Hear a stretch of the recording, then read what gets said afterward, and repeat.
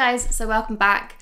I hope we're all doing really well. Today I have a favourites video. Now this is something that I haven't done for a while, I don't think. Not a monthly favourites in particular, but I did a Q&A on my Instagram last weekend. Somebody mentioned that they missed favourites and they wanted to see them more. So I asked you all and the response was overwhelming. So ask and you shall receive. Here is my October favourites. We're also waiting for a food shop to arrive, which is half an hour late at this point. So I may be interrupted halfway through this video, but we're just gonna go ahead and carry on. So I kind of walked around my flat with the intention of picking up things that were my favourites and that I've been using a bunch, and I've written them all down.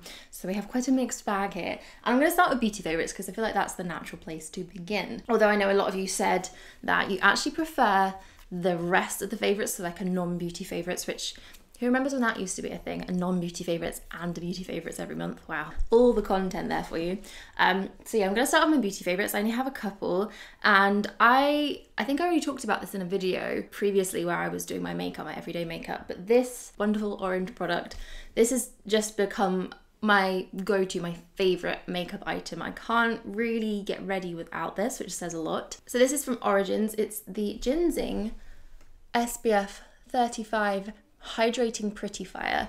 It has a very interesting name. To me, this is a tinted moisturiser and a very bare minimums tinted moisturiser. It kind of bridges the gap between skincare. Is that my Tesco's man? Possibly, we'll see. Kind of bridges the gap between skincare and makeup. It just seems to transform your face. It doesn't have a great deal of coverage to it, although it does have just that little bit, just that enough to even out skin tone and just give a glow. But that's the thing it does the most. It just makes my skin look healthy and fresh. So I kind of layer this all over. I use it as a base. And here he comes. Hang on 1 second. Okay, that's done. What was I talking about? Yes, just love this. It's really transformed the way I do my makeup. I love a minimal makeup look, as you probably know, and this is amazing and essential for that. Next one is skincare favourite. Now this was sent to me from Elemis with a few other products from a similar range. So this is their Pro-Collagen Rose facial oil, and they sent me this along with a rose cleanser and a rose serum. So this is part of a whole rose infused range, and I love rose products, especially when it comes to skincare. There's nothing better than just lathering up, layering my face with things that smell of rose, which is actually kind of interesting to me because I used to not be able to stand the scent of roses and it used to make me feel sick, but now I love it. This is actually very different to any other face oil that I've used. It just seems to glide across my skin.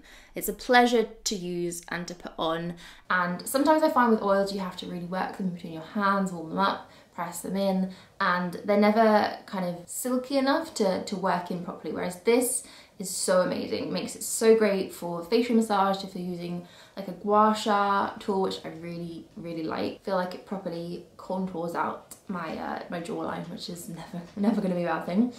So it works really well with that. Also, if you just like to kind of really work your products in, it's so good. And I find anything else that I use on top of this slips on just beautifully, just really, really smoothly. So I've been adoring this face oil recently, and I just use that kind of in between serum, face oil, and then I'll use my moisturizer on top. And then I have a body favourite. So this is a body product.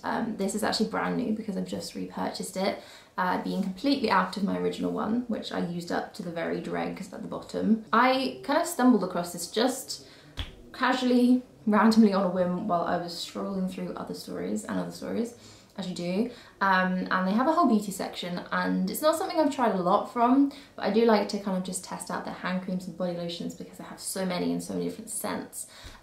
So this one is the Sardonyx Fire body lotion. Looks like this. I don't think I actually bought this while I was kind of testing it and playing around with it, but I went home and then I could smell this incredible smell.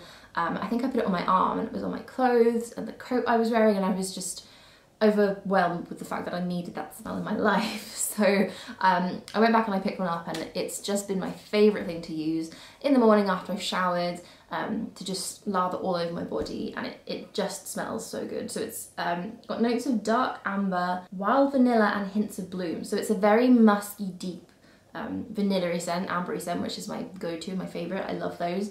But it's so different because it has this like uplifting floral, almost like the citrusy scent to it as well. which the combination of the two doesn't sound like it would work, but it does, it's so good. So yeah, this is a fresh new one, which I'm very excited to use. I love that it has a pump too. I think body lotions without a pump are so tricky to use. Then the last beauty favourite I have is a dry shampoo. I have been going through dry shampoo like there is no tomorrow. So I've been doing a lot of spin classes recently. I've kind of put the running on hold for a while, which is actually one of the other questions that you guys asked me in the Q&A I did on Instagram. I have left all the responses up in a highlight on my profile, so if you follow me there, you can go back and read all the answers and the questions if you feel that way inclined and are just feeling particularly nosy or interested. So yes, I've been doing a lot of spin classes, maybe like 1 a week or 3 a week if I'm really feeling on it, kind of interspersed with a bit of yoga too. So I've been working out a lot, and I really don't like to wash my hair all that often, and then particularly when you are exercising a lot and sweating a lot, it just feels so necessary. I go straight home from workout and shower, but I've not been wanting to shower my hair every day because it feels wrong. I don't want to damage it by overwashing it, which I know you really can do. So yes, dry shampoo has been my friend, as much as it kind of feels wrong to me, but I've actually been putting this in my hair before I go as well as after, so it kind of is there to soak up the excess oils and sweat, and then also afterwards to freshen my hair up. So it's the super dry shampoo. I've had quite a few dry shampoos from Ouai in the past, but this one seems to be new. This one was sent to me quite recently, and it just smells really fresh. It kind of smells, I don't want to say like baby powder, but it has a similar kind of vein to it. It's very kind of cottony and light, which normally would not be my jam at all, but it just makes my hair feel really, really fresh. This one does have quite a bit of white cast to it, which I know some people really like to avoid in a dry shampoo. I have quite dark hair here at the roots at the moment, so you do see it, but I find it's nothing that like a little rub and scrub isn't gonna make disappear. I think the ones that do have that white cast to them really are the best dry shampoos because they just soak up everything. So I spray this in, I leave it for 5 minutes, and then I just rub it all the way through and brush it out, and it's completely fine. So have been absolutely devoted to this and can't really get through my day without it. It always takes me so much longer to get through things than I think it will, and I think that is just down to my pure need to ramble incessantly, but there we go. So let's talk about a few fashion favourites. Now I've kind of flooded my Instagram feed recently with this particular favourite. I'm going to reach over and grab it. It is a trench coat. So trench coats in general, I just adore. I think the second we kind of hit September, October, all I wanted to wear was a trench coat. So this one I have here is from Zara. I'm going to show you guys this a bit better later on in the week or next week, because I have a video coming up, which is going to be my yearly Zara autumn try-on session. I'm excited about it. Are you excited about it? I am. But this I've already just been wearing over and over. I couldn't save it. It's just such an amazing trench coat. It's super long line, and that's what I really was looking for. Trench coats for me, I feel like to work properly they have to be almost down to your ankles. That's the look that I like. I know that may not be for everybody, and it also depends on your height too. So I am around 5'9", I think, last time I checked. And this sits so perfectly just above ankle height, like mid-calf for me, and it's perfect. Love the colour, love the oversized fit of this as well, and it's just an all-round amazing trench coat. So not only this one, but trench coats in general have been, for me, just my style pick of the moment. I think if you're looking to introduce one thing into your wardrobe this season, trench coat, absolutely no question, do it. I feel like I haven't properly introduced this yet, so you guys here watching this video now feel in a very privileged position to be seeing it for the first time, but here she is. This is the Acne Studios Musubi bag, and I have to check that quite often because it doesn't roll off the tongue naturally, but this is the Musubi bag, and it's in the medium size, not the small, although I feel like the medium might be called the large. It's always very confusing with bag sizes. It doesn't make a lot of sense to me logically. So I got this in the brown. There are two brown colours. There's a brown and a tan, and they are quite different.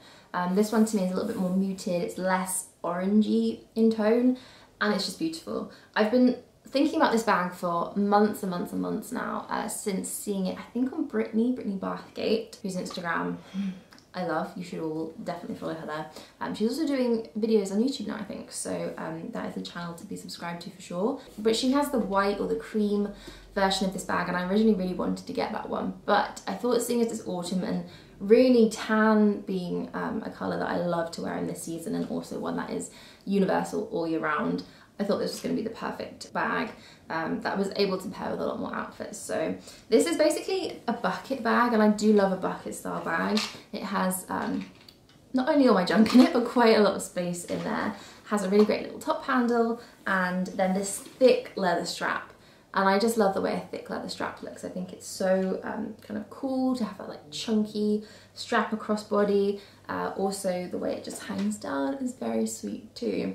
I love this like origami detail on the side. It's just the leather strap tied up either side here, but to me it kind of feels very origami-ish. You can also take this long strap off. So you have these little buttons here where it just pops off, and just use it with the top handle, which I think is kind of cool. Maybe a way that I'll wear it, but I do like how it just looks with that hanging down too. So as far as my designer bag collection goes, I haven't really added to it for a while. I feel like my style's evolving, and I really want to make sure that I'm getting the wear out of the ones I have already, as well as things that I do introduce into it. So I've particularly been liking bags that don't have a lot of branding on them. This does say Acne just at the top there. If you can see it, it's just kind of embossed into the leather at the front, and it's really minimal and really chic and simple, so I like that a lot. I'm sure you'll be seeing this a lot more to come, styled with pretty much anything I'm wearing over the next couple of months. In terms of price as well, it also wasn't absolutely bank breaking. I know a designer piece is always an investment, and it's something that I think about a lot and I do save for, and this one is under the £1,000 mark, which is still an incredible amount of money and something to really think about. But I think a really good entry-level one. Acne is a great brand. I feel like it's pretty much timeless. That kind of very chic, Scandi style will always be something that works. So yes, very excitedly introducing my new bag to you. And also inside here, I think, is another one of this month's favourites. Here they are. Just gonna clean off the fingerprints that are no doubt all over these right now. So these are a pair of Ray-Bans. I do love a Ray-Ban. I feel like they just, again, they're classics, they're timeless, they're a great brand.